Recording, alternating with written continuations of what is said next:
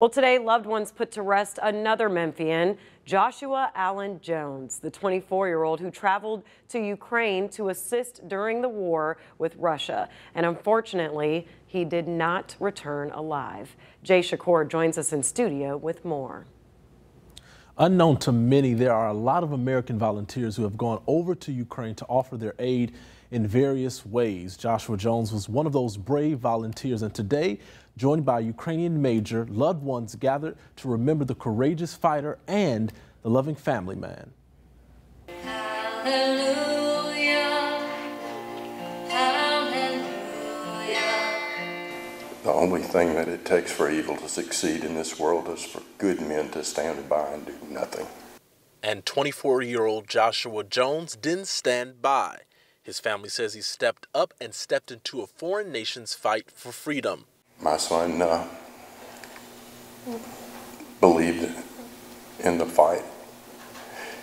He believed that the Russian aggression against a free, freedom-loving people was worth the sacrifice. A strong belief that provoked Joshua to volunteer to fight against Russian invaders, initially joining the Norman Brigade, a group of foreign fighters fighting on the side of Ukraine. He knew it was his calling. Ukrainian Major Guzovsky remembers the warrior under his command. I can use just one word: a warrior. He was a true warrior, and he was exemplary, and he was sure about what he was doing.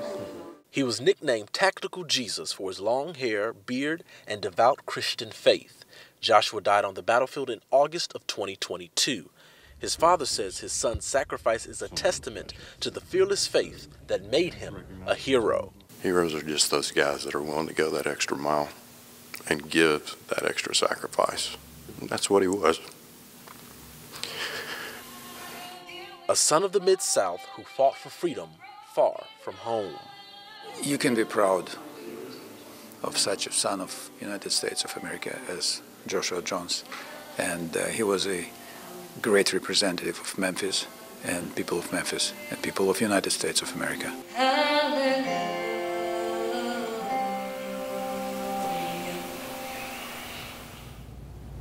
Now, according to the U.S. State Department, at least 5 other Americans are known to have died fighting in Ukraine, just like Joshua. Back to you.